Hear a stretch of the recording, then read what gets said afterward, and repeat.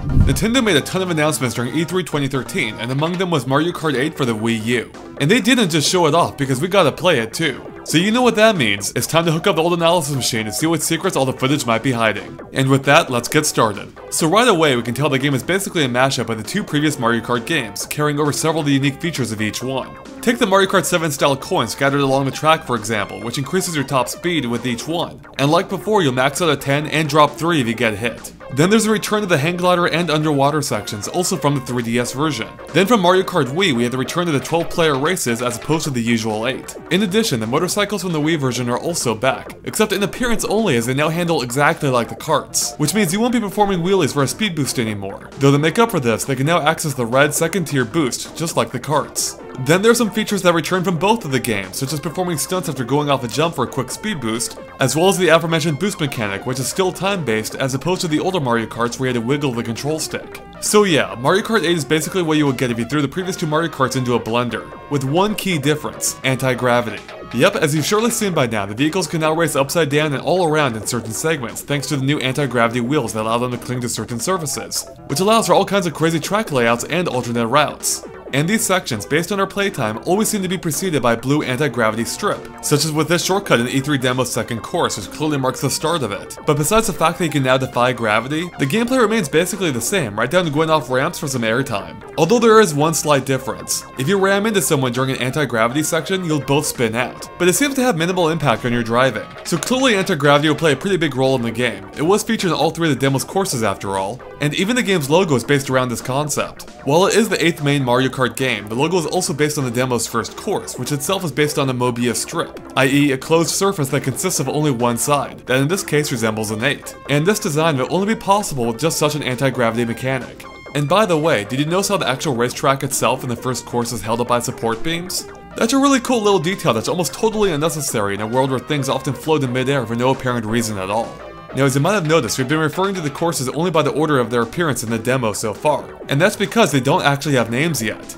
Or do they, as it seems one of them might. If you take a look at this screenshot from the demo's first course, which features Peach's Castle, we can see the sign here clearly labels the track as Mario's Circuit. Although it may seem odd that Mario's track prominently features Peach's Castle, this is actually consistent with every Mario Kart game since Double Dash. Then there's the fact that Goombas, though now in stacked form, and pied piranha plants also make an appearance, which is also consistent with previous Mario Circuit levels. But there might just be something that's inconsistent. In almost every Mario Kart game to date, Mario's racetrack appears later in the game, being featured in the second cup, the Flower Cup, in 6 out of the 8 games. With the only exceptions being the original Mario Kart, which doesn't really count since it had multiple versions of the same racetracks that appeared throughout the game, and Mario Kart DS, where it appeared during the Star Cup, which is still toward the middle of the game.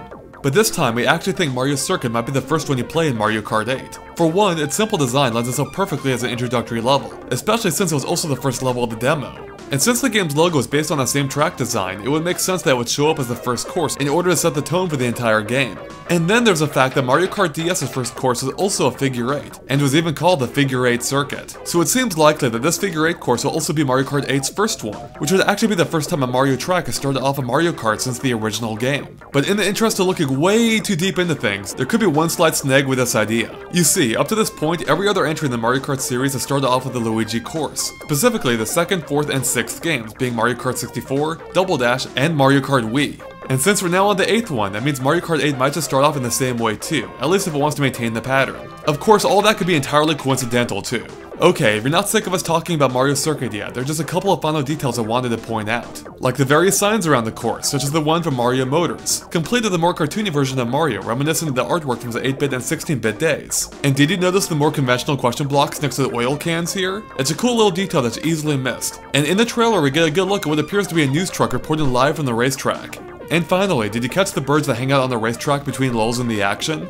Okay, we're done with Mario's Circuit. Now let's take a look at the demo's second course, which takes place in a coastal city highly reminiscent of San Francisco, with its steep hills and cable car obstacles, though these ones are being driven by a Koopa Troopa. And did you notice those cable cars are each themed after a different Mario character, such as the Mario, Luigi, and Wario ones here? And if we look at the front side, we can see they're even wearing their hats too. Even the sailboats bordering the racetrack are themed after the racers in the same way.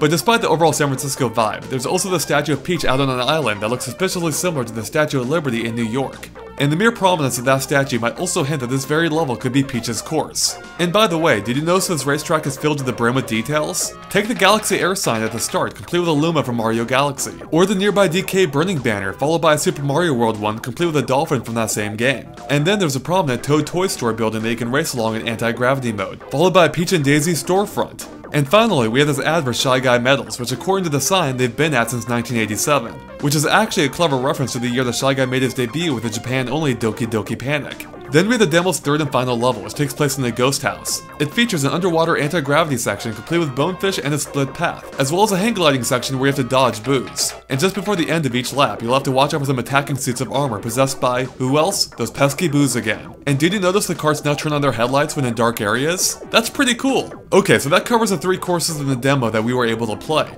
but the trailer actually reveals snippets of 5 more. Now 3 of them we've seen before, as they're remakes of Dry Dry Desert from Double Dash, Music Park from the 3DS version, and Piranha Plant Slide also from the 3DS. And there seem to be no appreciable differences we can tell from these clips, besides a vast increase in overall visuals. As for the other 2 courses revealed in the trailer, well, they're brand new. One seems to take place in the Cliffside Ruins area, but we can't tell much else from it besides the fact that it'll have a hang gliding section. The trailer also revealed a candy-themed course, but again, there's not much to see here besides tons of candy-based structures, like this windmill made out of wafers. But there's one small detail we noticed. In this picture, the house here appears to have an odd-looking insignia above the door. While it looks like a cookie, it also looks suspiciously similar to the flower icons that often represent Daisy, including the ones she wears. Is it possible we're looking at Daisy's course?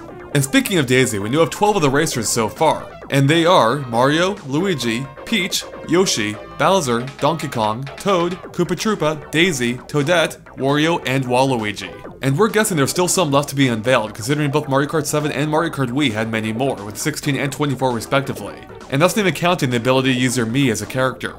So we strongly suspect there are at least 4 more unannounced racers, and potentially even more. But who could they be? Well, since we saw Mario Galaxy referenced earlier, we'd be very surprised if Rosalina didn't return, especially seeing as she's the only character to have appeared in both of the previous games that hasn't yet been confirmed for this one. Besides the Mii, that is, who we also expect to be back. And along those same lines, since we saw Shy Guy referenced earlier, there's a chance he might be back too. Okay, that's enough about the characters, what about the items? After all, what's a Mario Kart game without them? Now while we saw a fair chunk of them in our hands-on time, we can see there are actually even more in the game if we slow down this clip of getting an item box. If we watch it closely, we can see a ton of items cycle through, which includes golden mushrooms, stars, fire flowers, the bombs, mushrooms, triple mushrooms, red shells, triple red shells, green shells, triple green shells, bananas, triple bananas, thunderbolts, and bloopers. And on top of all that, the game's producer said in an interview that the blue shell would be back too. And though he also mentioned the blue shell's traits may be tweaked a bit, every other item we've seen in action all behave as they have in the previous games. Oh, and you can even still drag items behind you too for protection.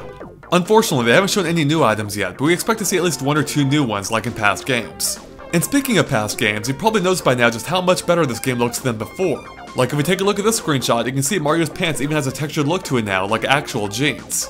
And if we look at this picture, you might be able to pick out some super small details, such as how the wheels now have Mario Motors written on them. And if you take a look at the bike's engine, we can see it has a question mark coin icon as well as a mushroom just above that. Okay, we're just about done here, but as usual, there's still just a few final details left. For one, based on our playtime, it seems you can no longer earn a speed boosting draft by racing closely behind another racer. But of course, it could just be that wasn't implemented in time for the demo. And along the same topic, every level in the demo is only 2 laps instead of the usual 3.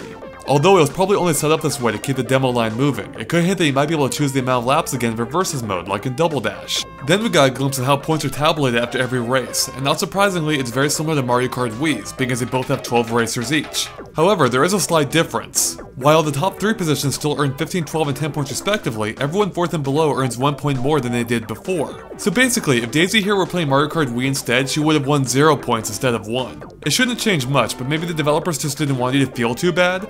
Finally, we have that lovable Lakitu who returns once again, and we can see he still fishes you out if you fall into the water. But this time, instead of cutting right back to you on the track, the camera actually follows Lakitu on his journey, which again is just like the original Mario Kart game. And did you notice his shadow actually followed alongside the building in this scene instead of just appearing as a small circle directly beneath him? It's a nice little touch that helps demonstrate the Wii U's increased power. And with that, we're done covering everything we could dig up on Mario Kart 8. As always, let us know if we missed anything by posting in the comments below. If you enjoyed our analysis, please make sure to follow us on Facebook and Twitter at GameXplain for all the latest gaming news. Thanks for watching, and make sure to stay tuned to GameXplain.com for more Mario Kart 8 and other things gaming too.